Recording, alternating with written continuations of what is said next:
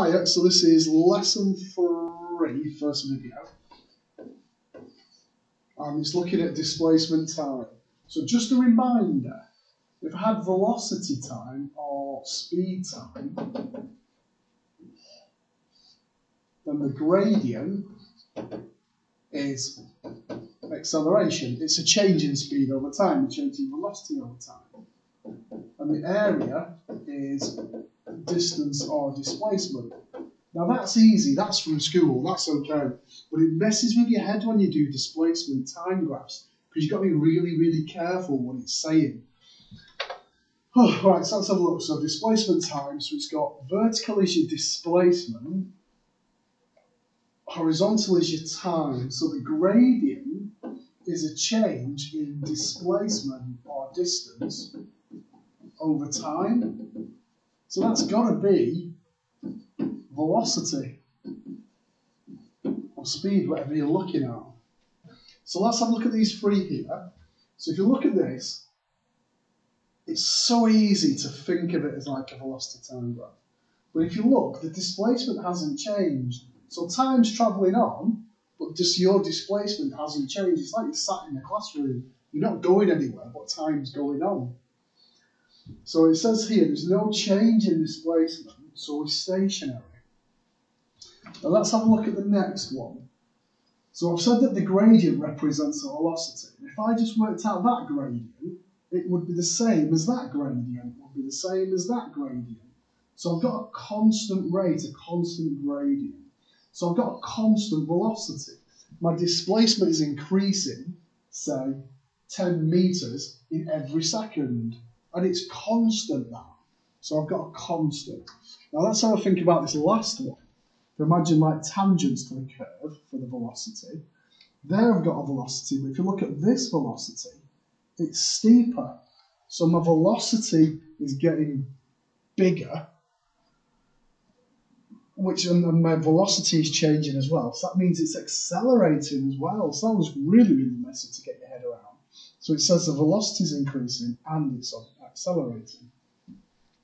Right, so just be careful because it's displacement and it's not distance. The values can be negative. So I've added like distance and speed in here. That'll be just the top part of it if you're not careful. Right, so let's have a look. So 3 questions. So this first bit, I'm travelling at a constant velocity. This next bit, I'm travelling at a constant velocity, but I'm moving further away from home. So this just kind of means that I've just slowed it down. At this point, I stop. Now at this point, if you look, as time goes on, my distance is reducing. So I'm coming back now, I'm coming home. And if I get to there, I'm at 0 distance away and I'm back. So which ones of these does that? It's a constant, isn't it? So tuck down for what? Set off slowly, then increase the pace. So that can't, because that's going to be one going like that. So that's out. Rode the bike east up a steep hill. After a while, the slope eases off. So potentially, as the slope eases off, you're going to go faster. So that one's out. Went for a jog. At the end of the road, I bumped into a friend, and the pace slowed. So here is the end of the road. The pace slows, and then I walked quickly back home. So that's kind of matching, isn't it? So this is my jog. This is where I've slowed down, and this is where I'm coming back. So it must be this one. Right, good. Let's have another go at this one then. Right. So it says a cyclist rides in a straight line for 20 minutes. So that's the first 20 here. She then waits for half an hour. So if you look, the displacement hasn't changed. So I've got on my bike and I've ridden for 5 kilometres. Then I've sat there and had a break, had me butted. And then it says I come back. And it takes me 15 minutes to come back. Right. So it wants average velocities for each stage. So from O to A, I travel 5 kilometres in 20 minutes, which is a third of an hour. So my velocity will be 5 over a third. So my velocity is 15 kilometers per hour. Then from A to B, I've already said it, I'm just kind of like sat there, aren't I? So I've travelled 0 km in half an hour, alright. So in 30 minutes. So my velocity is 0 kmh. And then from B to C, so in B to C, I've travelled back 5 kilometres.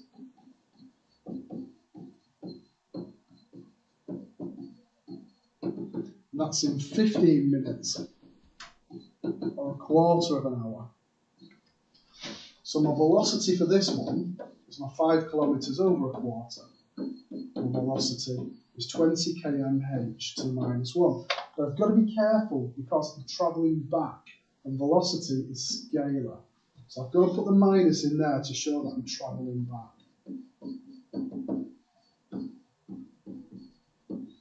There. So them are my little velocities for each section. Part B. Write down the average velocity for the whole journey. So the average velocity for the whole journey. So my average velocity for the whole journey is my total displacement over my total time. But what's my total displacement? I've left, gone 5 kilometres in the positive direction, and then I've come back 5 kilometres. So my actual total displacement is 0. So my average velocity is 0 divided by the time, which was 65 minutes. So that's 65 over 60 to make it into hours. But regardless of that, it's 0 kmh or kmph. Right, so but the speed, I'm not fussed about the direction I'm going, just how far I have rode. So my average speed will be, I rode 5 kilometres out, I rode 5 kilometres back. Not fussed about the direction. Did it in 65 minutes out of 60 to make it into an hour. It gives me roughly 9.2 kilometres per hour as an average for the whole journey. There we go. Right. So that's on 8 minutes, so I'll stop there and we'll have a look at the second example.